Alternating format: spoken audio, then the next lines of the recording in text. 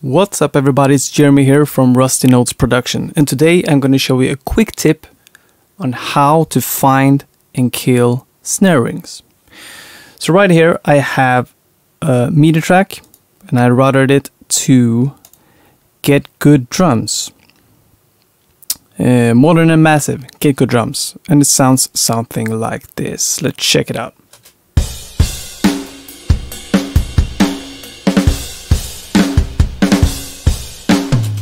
As you can hear, the snare has a ring to it. It sounds really good as it is right now, but the snare has a ring that isn't too pleasing. So here's how you find the snare and how you kill it. Let's check it out.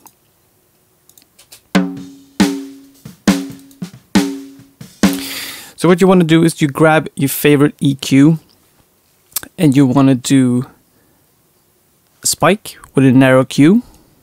And you want to do an EQ sweep until you find the ringing noise that you don't like. So here we go.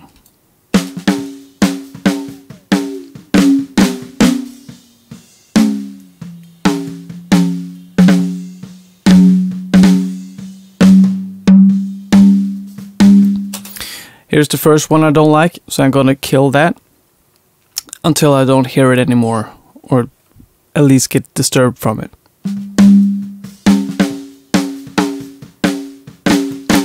Alright, I can hear some more.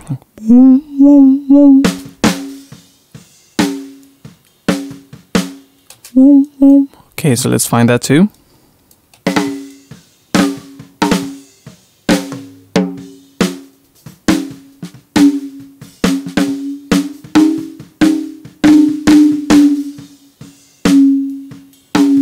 There it is. Let's kill that too.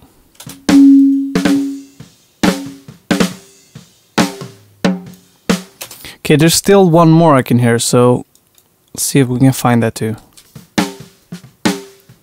Like, ooh, ooh, ooh, ooh.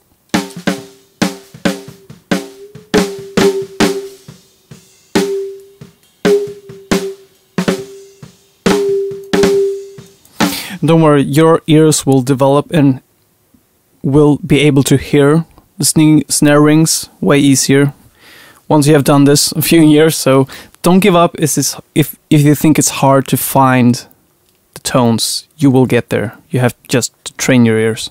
So let's bypass the EQ and see what we did here.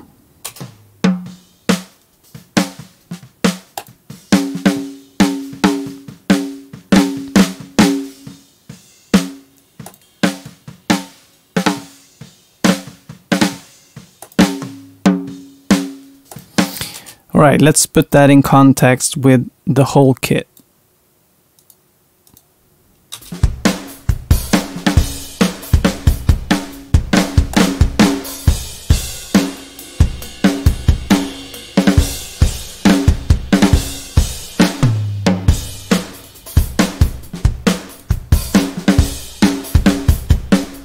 I think it sounds better too. But you don't always want to kill the ring snare. Oh, and yeah, by the way, I totally forgot. Sometimes you will find the same ring in the drum. Sorry. In the drum mic. So let's check that out and see if we can find it there too. Oh yeah, I can hear it. Woo, woo.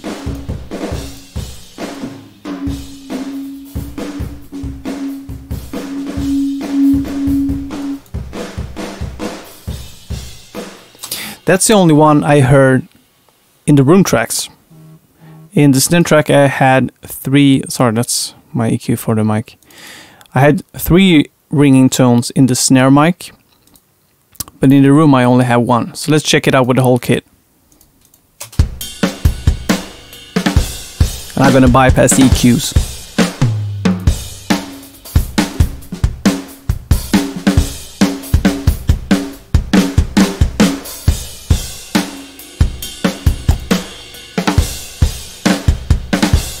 Way more clean if you ask me, and now you can go in and boost the lows and the highs on the snare like this.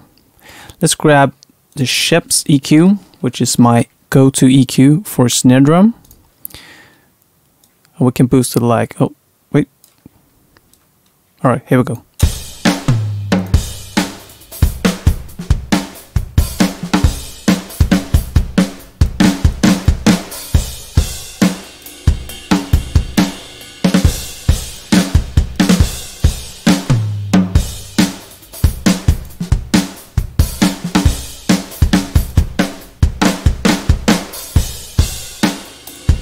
Alright, so let me bypass the Shep's EQ and the EQ to kill the snare ring, and let's see the difference.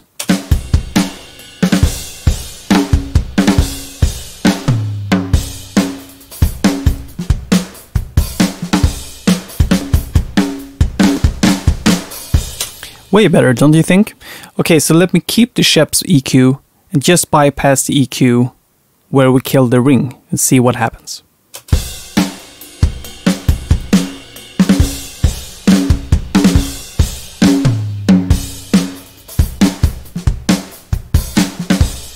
I think it's way better. Sure, we might lose some low end, but we can always bring that back up by bringing back this lowest one.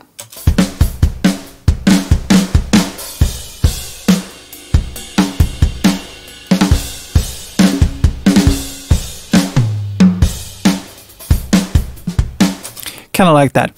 But as I said before, you don't always want to keep...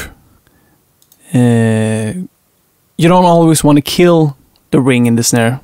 Some people actually like it. And if you take a look at Slate, Steven Slate drums, especially version 5, you can see that he actually has a separate track for the ring in the snare. So let's check that out. This is Steven Slate.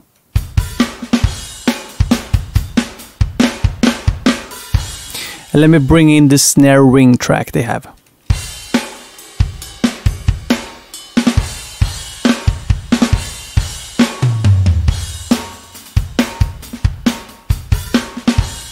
I actually kind of like it. In some snares it sounds good, and in some music it sounds good. If you go back and listen to the Hybrid Theory album from Linkin Park, they have a ton of ring snare. They actually have a separate track called like Can, where they hit a metal can, kind of like Slipknot doing Duality, just to get some more cling out of the snare. So let's listen to the snare ring track here. That's what you get. But Slate is kind of smart, so if you don't like and need the ring in the snare, you can just take it out.